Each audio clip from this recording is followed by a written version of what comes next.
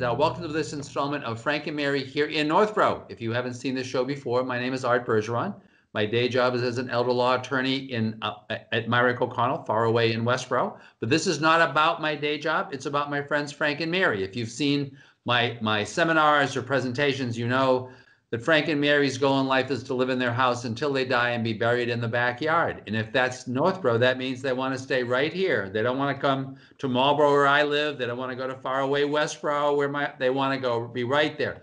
So the question is, who are the people you need to know? And what are the programs you need to know about in order to stay right there? So with me to find those great people is Liz Tridiak, who has been the Council on Aging, the Senior Center Director and the head of the Council on Aging since the very beginning of the pandemic. So some of you have never seen her, right? But I soon will, right? So you're going to be going to the Senior Center. And she always gets these great guests, but this is really an important show because this is about the place where you want to be hanging around and had prior to the pandemic. So Liz, can we talk about who we've got for guests? Ironically, one of our guests actually had to go. Right. So she's going to be back, but she's like, that's right. So she's in the middle of doing something, right? So Liz, who do we have today and what are we talking about? Hi, Arthur. Today we have with us Carolyn Harrington from the Bistro at 119, our on-site restaurant here at the Senior Center. And right next to her, that empty space is where Vickie Killeen will be as soon as she's back from the order that just got delivered to the kitchen. So I have been waiting 13 long months to be able to welcome Vickie and Carolyn to the show so I can finally say welcome back to the Bistro and get that back in action. So welcome, Carolyn. Thanks for joining us. Hi, thanks for having us. We're really excited to be back. It's been a long time. It's been far too long. So I just wanted to bring you and Vickie on the show to talk about what is new and coming up at the Bistro, since we've had this whole chunk of time where we can kind of reimagine things, get a little bit creative, but then we also have to add on this whole other layer of safety and sanitation and extra caution sprinkled on top. So do you want to talk about the reopening a bit? Sure, very excited about it. We hope to be opening the end of May. It'll be a slow start. We're going to feel it out and start with to-go orders. We'll also be kind of starting with a barbecue, a chicken barbecue, which will be our big welcome back to everybody. We'll have seats out in the lawn, and we'll also pack up orders to go if people would like, if they're nervous about getting out in public again. But we're very excited to be hosting that. And Vickie and I have been busy prepping for, here she is now, back. I'm back. We've been busy cooking and preparing for everybody's return, and we just can't wait for it. I know. Yeah. It's exciting. It's so exciting. And Arthur, you were here last week. I think you dropped in to say hello, and you missed Carolyn and Vickie, but you should see it in the kitchen right now. They have desserts on the counter getting made and prepped and all kinds of fun things happening back there. So this is no, you go ahead, because I'm just so curious about, because you did have this year. So I was just going to ask, so what have you guys been doing, right? So I mean, this has been, right, it's been a hard thing, right? And we have a new menu. Yeah, we've been working on that. We made some adjustments here and there. It's like starting over again. So yeah, we've been busy. Plus, I'm involved a lot in the community of Northborough, and we, as a committee, run the food pantry at 37 Pierce Street here in Northborough. And what we did last week, we installed a friendly fridge. It's outside of the food pantry, and what that enables people to get free food if the pantry is not open. So what happened was, this lovely lady by the name of Maria Fitzgerald, who runs the Fitzgerald Institute School in Northborough, she put the refrigerator in, and our contact, who is Tim Shea, he is our landlord. He put kind of like in a almost like a little shelter, but the refrigerator and the freezer are exposed to people. And on the fridge, it says, fill it and take it. And it's called Friend Fridge. And they're put out amongst Middlesex and Worcester County. So what we do is we have volunteers to come and they kind of adopt it for the week, fill it up with milk, fresh fruits, vegetables. We can't take any meat because of the Board of Health. So we do frozen meals as long as they're, it's registered of what is in it, and apply it on some kind of a container, an application of what's in it. So that's great. And also the food pantry's been booming. We open Wednesday morning, Thursday night. Wednesday night, I have community meals. At Trinity Church parking lot, we do curbside meals. Liz and Carolyn have helped there. And what we do is we offer meals to about between 115 and 130 residents. They don't have to be from Northborough. And what they do is they come in, we put a meal in their car. And all the restaurants are involved in the town at $5 meals. So we take that out of our funds. So the people in Northborough are very generous in donating money. But it's free to the customer. And it's free to the customer, yes. I see. So it's a $5 meal. So the restaurant folks are really doing the discount to you, and then you're getting contributions. Correct. So that you're paying the restaurant people. Yes, yes. It's done through what we call Helping Hands, which is part of, it's like one big cycle from here to the pantry to community meals to, it's just one big cycle here from the senior center, because a lot of our guests, take that for meals. So that's great. I have to say, Arthur, that Northborough is just one of the most food secure communities that I've come across. Like Vickie just said, it's like you have Bay Path's Meals on Wheels 5 days a week, cold meals for the weekends. You have community meals. You have the Senior Center Bistro. You have the food fridge, the food pantry. If you need a meal in Northborough, there are so many options. Like I get chills thinking about it, because it's just, the community has to come together in such a way that the needs are just met from so many different angles. It's just incredible. And these two ladies, they've been busy this whole pandemic. Right. Like, they're not sitting at home relaxing, watching TV the whole time. They've been out there in the community just volunteering and just being involved in so many different things. So I'm so happy. Right. That you're on our team here. Grateful. The gratefulness of the people is amazing. If you could stand there on a Wednesday night and watch us put food in their cars, they are just in pouring rain. We've been through the snow. We've been through the ice. They still come, and they're just so grateful that we do that. But Carolyn, go ahead. I was just going to say, there's this I think it's actually an Arab expression, giving honors the giver. So that it really is an expression of the fact that people are stepping up, because they realize this is a really, really important thing. This is just a really important thing.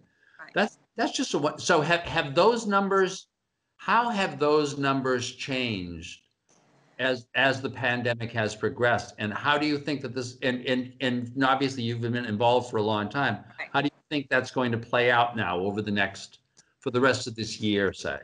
As things open up? Well, when we started community meals, we had, we'll say, I think last July, let's do 35 or 40 meals. Yeah. So it has progressed to 130. Wow. So that'll tell you there. Food pantry has been wonderful, because we have gotten so much donation for food that we were overwhelmed with what we have. And we also started a food pantry at the American Legion in Northborough. So that's another thing. I think we have another order. They just came back. Yeah. We wanted to check. Okay. The delivery truck came back. Excuse me. I think you got to drop something off. Yeah. So we started a food pantry up at the American Legion in Northborough for all the veterans. And Junior Women's Club put up a bookcase. So they can get books for exchange, because our library is now open, but it's been closed for a long time. So little things like that have progressed through the year. So to answer your question, how did we stay busy? That's how we stayed busy. Yeah. And Carolyn, she is amazing on the computer, right, Liz? She does all these little fancy things. I'm a hands-on girl. Give me something to do, and I can do it. But go to that computer. No. have a hard time with that. See, I'm in awe of both because I can't do either one of those two things. I can't do the computer and I can't do anything hands-on. Yeah. This is really kind of embarrassing. You know, I remember my folks saying that, you know, you're one of those kids that in the Middle Ages, back when you actually had to know how to do something, they would have left you out in the cold to die, you know, when you're just, you know, so I'm just in awe. But it's obvious that the two of you work well as a team. Oh, we are. We're like one.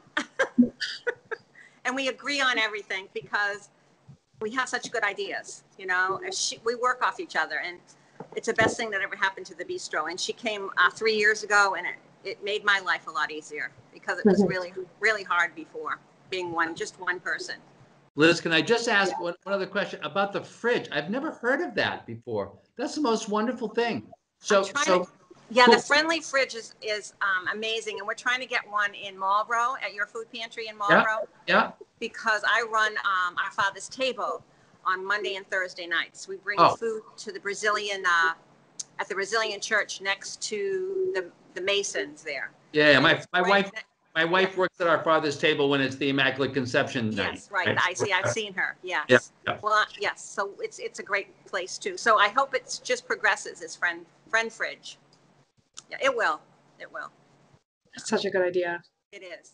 You know, that's simple the thing. idea. Simple idea. It's a people idea. That's right. And you know, and I always tell people money follows good ideas, you know. An idea like that, you know, then to get the equipment and stuff, you got to get it. But it's such a good idea that you could see people going, "Oh, that's really good," you know, because it's very hands-on and very no middlemen, you know. Yeah. And it's great. Like if you needed a gallon of milk on the weekends for the kids and you don't have the money to get it, hopefully it'll be there at the friend fridge. So is this also as a solicitation to volunteers who would be willing to volunteer for a week? Yes. Right? To kind of you would adopt the fridge for the week. You adopt the fridge. Maybe $100 or $200 depending what you want to put in it. Right. But it's great. Like we put in eggs and cheese and yogurt and bread, you know, the staples. And then I noticed the other day someone had put some fresh vegetables and fruit, ice cream in the freezer, bread in the freezer. You can just take a loaf of bread out. Yeah, it's really a nice concept, I think, anyway. Yeah, help the town. There's this coffee cherry Coke that Liz said she's got a large, but we won't go there, a large quantity of. She'd probably love to donate it. But I'm not going to show. We won't go there. Yes. Oh my goodness. Well, this is just so exciting, and I'm so happy to be talking to you. I did want to just bring up our chicken barbecue, Vickie, on June 8th. It's our Welcome Back Bistro barbecue. Carolyn mentioned it a little bit, but do you want to tell us a little bit about what you're preparing and thinking? Yes, what we're going to do is a half a chicken. Carolyn is going to make her broccoli salad and her famous potato salad, and I will cook and barbecue the chickens, a nice roll in butter, and fresh strawberries and shortcake for dessert. It's a $10 donation to the Senior Center, and I guess you can call and get them, right, Liz? Yep. For June 8th. Now you can picnic outside, or we can do curbside, whatever's good. We'll put utensils in the bag, and I think it's going to be lovely. We've done it in the past in here, of course. So we have 100 tickets out. So we're hoping we sell out. And when you say you can picnic outside, is there any? No, I'm not familiar with the layout outside. Are there any benches there, or do benches? There's tables, there's umbrellas. Liz just bought some nice tables and chairs as well. They can take it home, depending on the weather. Yeah. You know, and we have a rain date. We have a rain date for Wednesday the 9th. Right. And you've talked about how you use this time to kind of conceptualize the bistro. Correct. So is this part of that? Are you anticipating kind of in the longer run that this is really going to lead to more like outdoor dining and more people doing picnic stuff? And how are you thinking about how this is changing? Because you guys are so. Have you folks known are you like twins separated at birth, or well, have you known each other for a long time? I'm like her second mom. Yes. We love mangoes together, so she called me Mama Mango. We're very close, yes. Actually, So- it's my daughter's friend, but I befriended her as well. Oh, well, and it's obviously she's befriended you also. Yes. A spare mom, We're two peas in a pod, yeah. Correct. And we both love to cook. Her So- desserts, anything in food. So tell us about, once again, you expecting more outdoor stuff. What else, how are you, because what's been, as I said at the beginning, what's been magic about the bistro is that it's transformed.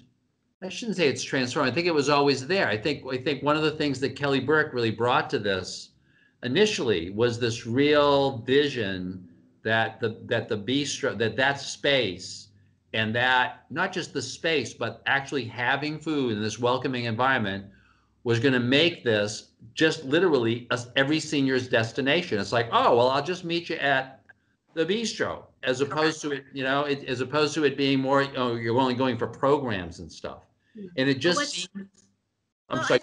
I think a lot of it will, once we start up again with classes, a lot of people like to attend classes and then come to the bistro either before or after. So once we're up and running again with classes, we hope that really won't change all that much. But yes, I mean, there will be more options outside for eating now that Liz got furniture. And if people want to, worried about eating in the dining area just yet, there is that nice option to eat outside and gather outside. Because I suppose this is an interesting. It's part of a more of a general problem, societally. How are we going to adapt to some people? People have different feelings about this. People have feelings about maybe I want to continue wearing a mask because I know that the vaccine is 80% effective, but that means the bad news is 20% of people still get sick. So maybe it still worries me, or maybe I'm totally comfortable with this. And how do we mix and match, especially in an environment like a public building, the senior center, where there are real constraints on any kind of controls in any of this, So it's a real interesting problem. Well, we've limited the tables in the bistro. We've limited the chairs. We wipe everything down. We're really in protocol. We're right up there. Hand sanitizers, taking your temp, wearing your masks in, social distancing. And of course, the kitchen is immaculate. So, we've really tried. We really try to do. We have some great volunteers that will, know the protocol, and we'll keep it as safe. We plan to start off slow, and Mm-hmm. kind of ease into it, and and hopefully, eventually, we'll be back in full swing again. Mm-hmm. We kept it open until almost the middle of April last year with curbside. Our last big meal was St. Patrick's Day. And after that, we did curbside, and it went okay. Then, really things started to close up. So we obviously had to close due to the fact that food costs are expensive and we didn't want to order things and have it go to waste. So I think that's how we're going to do it the same way, open softly, order a few things at a time so that we don't have to throw anything away. We, like Carolyn, I think told you, we've done lasagnas and meatballs, and she's cooking roast pork, for Cuban sandwiches. We're doing desserts, big stuffed potatoes. All those things can be frozen. So God forbid if something does happen, the freezer is full and we're ready whenever we can. So that's how we have to look at it. So just one other question. I'm sorry to be talking so much here, but this is really an amazing thing. It's an amazing thing what you guys, with what you're all doing there. So are the dull men coming back soon? I remember.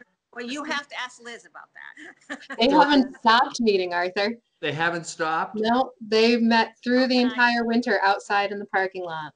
Dull but dynamic, this group. Yes. They've met in the parking lot? That's how you look at that, Arthur.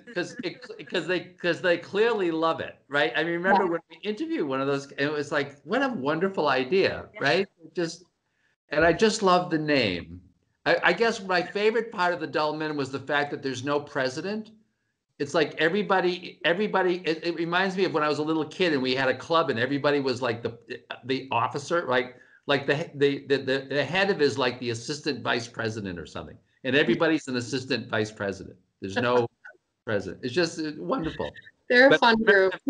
But they talked about how what was really special is they could have these meetings and then they'd adjourn for lunch, you know, that they were just kind of because yeah. once again, it was the effect of the bistro. It's the effect of the bistro. Right? Yeah. Yeah, I think cafes are the new hot thing in the senior center world. Bistros and cafes and even coffee bars lately. I think I've seen in the discussion groups on the directors forums. That's the next big thing. So I feel like we're a little bit ahead of the curve here with our bistro, and our Tuesday night dinners will be on hold for a while. We're just doing lunch service Monday through Thursday, but Carolyn earlier was talking about doing dessert specials and really fun things to keep it fresh and kind of replace what we're missing with that dinner. So I'm really excited about our future, and I think we're headed down a good path. That's headed down a really good path, right? And so Liz, just to kind of complement that conversation, you know, for folks who are kind of watching, when for the dull men or for anybody else, you know, how are you imagining that piece of the rollout, or has that changed at all? What are you thinking over the next few months? Because obviously the bistro, this is really this is big news. This is like 3 weeks or something, and they're going to be It's coming up fast. You know, I keep saying this here in the office, but this summer the rules are changing week to week. It's fast and furious with how the state is reopening, the reopening plans, the phases. So starting next week here inside the senior center, we're allowing some of our smaller classes back inside. So starting Monday the 17th. So people are actually coming back into the building. The bistro is opening May 24th. We'll have 10 tables indoors for people to sit at, and we'll encourage people to sit outside. But from now until early summer, we're on the track of reopening as long as the world cooperates with us. Right. As long as the world cooperates. Yes. Right. So are you guys figuring you're gonna need some more staff pretty soon? It sounds like. It just sounds like that's kind of a touchy question. For the volume. We have nothing to do with that, unfortunately. We'll drop it at that. Yeah. For us, anyway. Liz can expound on that. But once again, one of the nice things from you've got you've got that wonderful friends group, right? Mm-hmm. And I just and I remember once again early on talking to Kelly Burke about how the friends group was so instrumental because they fronted the money, they fronted the initial to basically to get it running. I mean, it's the same challenge that all small businesses face, right? Is that initial capital, just to actually prove the concept and see if it works, So it's wonderful that you continue to have all of that, right? Right. And great volunteers. Yes. And great volunteers. We couldn't do it without them. So folks, as we close the show, I'm just curious, are you looking for more volunteers? Because obviously there's a lot of work to do, but how do you think that's going to play out? Well, we're not looking for more volunteers yet, because we have a lot of wonderful volunteers pre-pandemic that are looking forward to coming back and helping. So since it's going to be a slow opening and we're going to just ease into it, we'll gradually add volunteers as needed, and then we always put word out if it grows to a greater need. Right. So, Right. But we couldn't do it without them. Couldn't do it. So Liz, I can see why you wanted these folks on, right? Yeah. I mean, they're like a great comedy team with a great message. Vic and Meyer for hire. This is really important stuff. So Liz, thanks a million for this. Ladies, thank you so much both for coming on. Thank you for having us. Thank you for having us. Good luck to the three of you. You can just kind of sense, even though it's Zoom, you can sense the energy in the room. You can sense people really pumped up about this really being a great, and people are so up for a good summer. After last year, everybody's so ready for a good summer. So thank you very much. Liz, thanks once again for these great people that you bring on. And thanks for everything you're doing. This is just for this. It's a wonderful thing. So folks, go have a chicken dinner. Get to see some folks. Wear your mask. $10. If you figure all that out, don't get sick anymore. This is going to be a great summer. So thank you all. Thank you for watching, and we're looking forward to seeing you on the next installment of Frank and Mary here in Northborough. Thank you very much.